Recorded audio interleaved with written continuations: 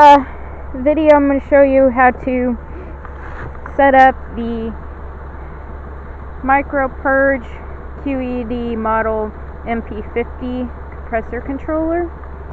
I found out the hard way that not all of the MP's models have compressors in them. For example, the MP-10, if you are wondering, does not have a compressor. So you will need to make sure you get something like a well wizard to compress the air. So this is the MP-50 setup. This is the controller part. Okay. This area over here, this is the compressor. It's got a fan. If this fan is not operating and it's too hot outside, it's possible either you have your positive and negative terminals on your car battery set up wrong. Sometimes if you flip-flop them, this won't run at all, or it may run for a little bit and then it'll stop working, and then the compressor, if it's too hot, will overheat. So just make sure that you're paying attention to that. So we have our air hose here. You want to snap this end into the air out valve. On this particular one, we are not needing the air in, and for the setup that I have, I'm not going to be using the control port either, so I just want the air out.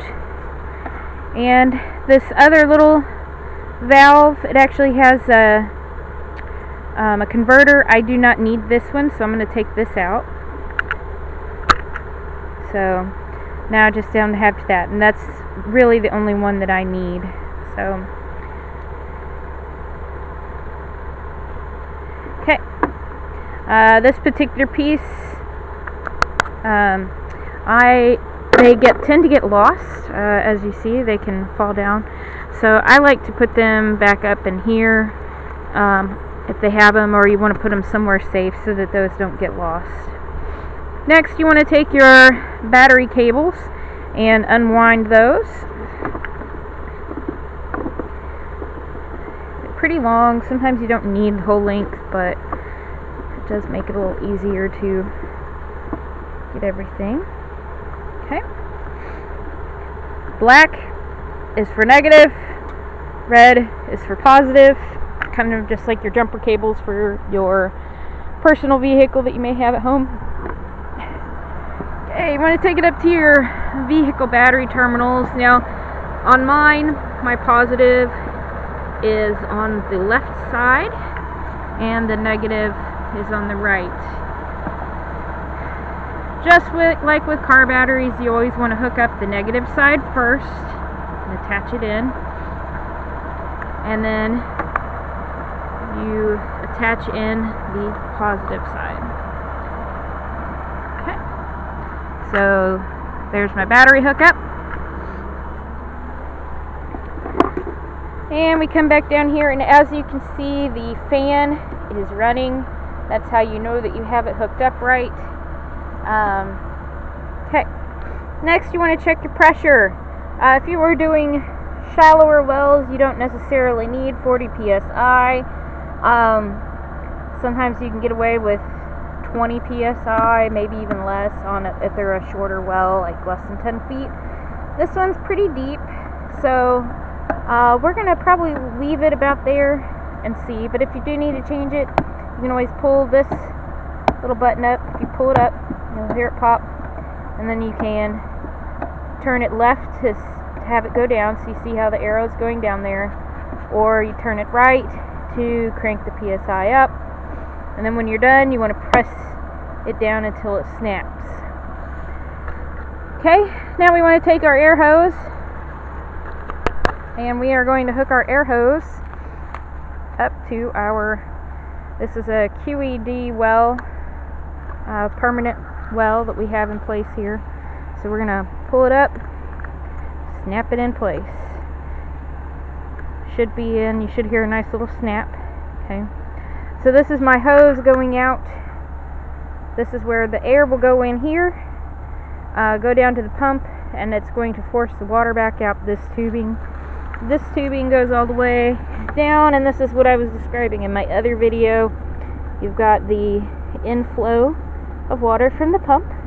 It's going to fill this up, and it's going to come out this other tubing that I have here, which I have this tubing over in my bucket so that we can collect up the water and see exactly how much we're taking out when we purge this well. So there is the setup that we've got there, so we can kind of see. We've got our setup on the well. So now to turn on, get some air. As you can see, we have some buttons here. One that says start and stop, or cycle. You want to press that. Okay. You can see that the numbers are moving there. Means that it is cycling through.